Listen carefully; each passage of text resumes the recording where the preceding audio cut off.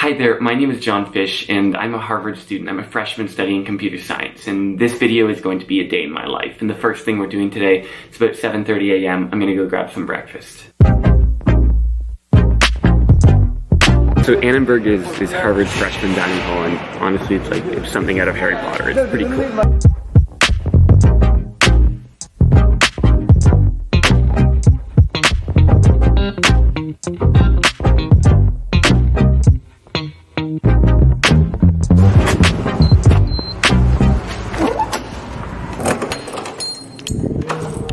Morning, Luke. Okay, it's now 8:15 a.m. and my first class begins at 9, so I have like 45 minutes. I do have homework for that class that I haven't done yet, just like a little bit, like a page. So I'm gonna do that. It's Swedish. And then the other thing that I like to do in my mornings is just plan out my day. So I have a growth book, is what I call it. It's like a little daily planner agenda where I write out my schedule for the day, my goals, my motivation, stuff like that. So I'm gonna do that, and I'm gonna do my homework, and then we'll get to class. All right, so just walking you through kind of what my scheduling might look like for a day. This is my schedule for the day. You know, wake up, do some homework, go to Swedish, go to math, have some lunch, go to lecture for my CS course. Today it's a guest lecture, which should be cool. Then I work out, do some dinner, go to work, and then go to bed, hopefully like 10 p.m. That's the goal. That's one of my goals for today, is to hit 9 hours of sleep. I've already meditated, which is great. I want to read around 50 pages of my book throughout the day. And then, of course, I want to film this video. So this is a daily planner that I have personally designed and that I'm actually making. I actually just had a company produce a bunch of them, and they're going to be shipped to Amazon hopefully within the next month. And they'll be available on Amazon Prime and stuff like that. And so if you want to buy one, I definitely recommend signing up for my newsletter. The link for that is in my description, and you'll be able to pick up one of these when they come out. Oh, and check out the cover on that bad boy. Look at that. Ooh. Ooh, embossed logo. Okay, I should do my homework.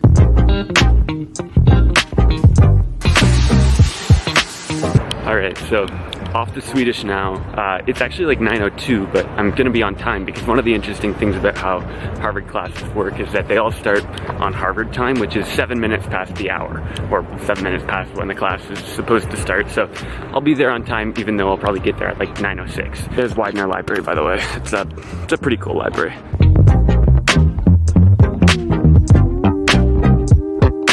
Alright, so that was an hour of Swedish. It is now 10 a.m, so I'm headed off to linear algebra. It's across campus, so I'm gonna kinda have to rush to get there in 7 minutes, but usually I'm able to do it in like 6 or 7. So many tourists. Alright, so rolling back from lunch now. I've got about an hour before my next class, which is a guest lecture. It's a computer science course, which is what the title of this video is, a computer science student. That's me.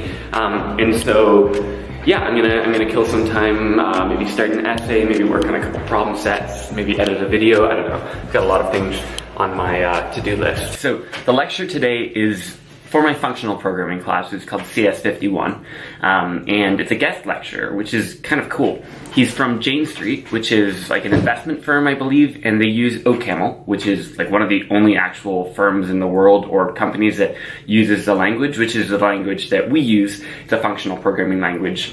So I'm really interested to hear, I don't even know what the lecture is going to be on, but I've heard that it's supposed to be one of the best lectures of the year for the course. So I'll actually go to this one in person. Just gonna head over there in like 50 minutes, and in the meantime, probably gonna edit a video.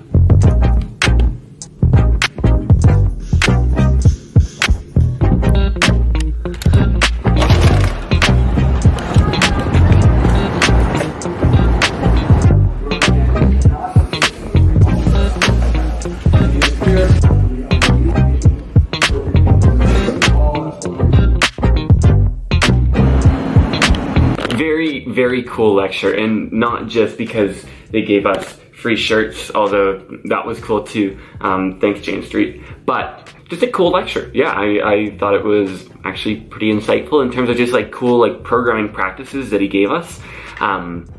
Things like how to write code that literally you can't express errors in, which I thought was a very interesting concept. The idea being like you need to design your types. So OCaml is a typed language, and when you're designing your custom types, doing so in a way that it is literally impossible to write invalid or to write in invalid state. And the examples that I gave with that were really interesting. So now the next thing that I have to do, I have to go work out. And I'm not allowed to talk about that on camera on my YouTube channel. So instead, here are just some cinematic shots that I took of Harvard and its surrounding area.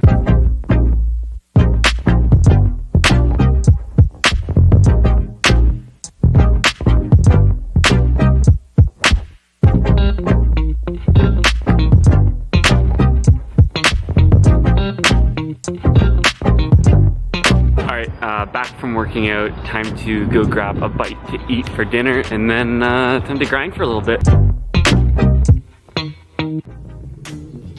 Okay, so it's now 7:20 p.m. and I've got a bunch of work to do. So what I'm going to be working on right now is I've got an essay that I need to be writing for tomorrow, just like a little rough draft. I don't even think it's due until tomorrow at midnight.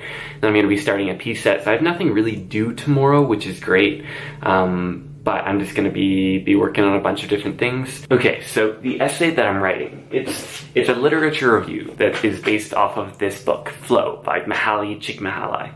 I think that's how you say his last name, but correct me if I'm wrong. The fundamental premise of the book is how do you find happiness in a world where we really struggle to do that?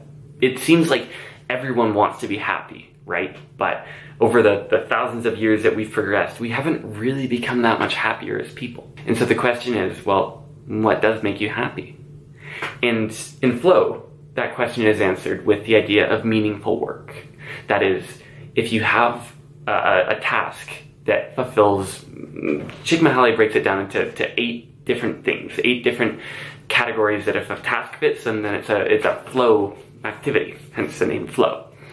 So you can apply this to anything, and Csikszentmihalyi applies it to an entire life, saying that if you create one goal for your entire life, and then you structure your life around that, with goals and with sub-goals and so on, then you can have one life that is just a flow experience, and therefore it will be an enjoyable experience and a happy experience.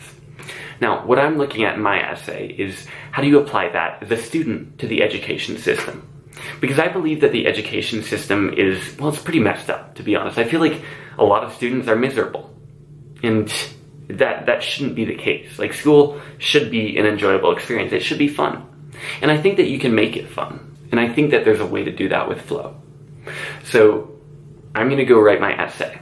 And then once I've written my essay, there will be a video essay component to it. That's actually part of the course, which is really cool. We go to one of the studios on campus and we film a mini TED Talk. So if you're interested, I'll upload that video to this channel. So if you're not subscribed, definitely subscribe because, well, hopefully it'll be a useful video essay for you. And if not, I upload video essays every week, so I'm sure there will be something in there that you find useful. Anyways, I'm gonna go write this essay. Okay, the essay it's going pretty well. I have been writing for about an hour. I'm getting a little tired though, so I'm gonna change gears. I'm gonna do some math for a bit because I've got a problem set due in a couple days. So I'm gonna do a little bit of linear algebra, some four-year series.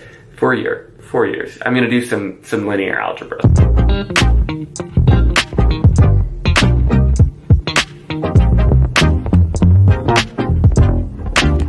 Now, another thing that I can imagine a lot of people are wondering is that for a computer science student, I didn't do a whole lot of coding today.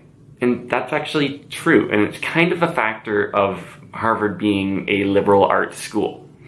So the courses that I'm taking are Swedish XPOS, which is a writing course, linear algebra, and CS51. That's it. There's just 4 courses. And if you're coming from a technical college background like me, coming from Canada, where pretty much every school is a technical college and you take like 8 courses a semester and they're all pretty much given to you, yeah, it'd be kind of ridiculous to be taking a course like Swedish or to be taking a writing course. But I kind of love it because, yes, programming is fun. But I think that overall, the point of school is to make you develop as a person. Like you're trying to make people that are better members of society. And I don't think that becoming only a better coder will make you a better person necessarily. I think that there's so much more to life than that. So it's like 9 o'clock, well, 9:05, and I'm going to start reading and brushing my teeth and getting ready for bed because I try and be in bed for 10 o'clock because 9 hours of sleep, waking up at 7, just gotta go to bed early. But before I head to bed, I'd like to talk to you about the sponsor of this video. As a computer science student, sometimes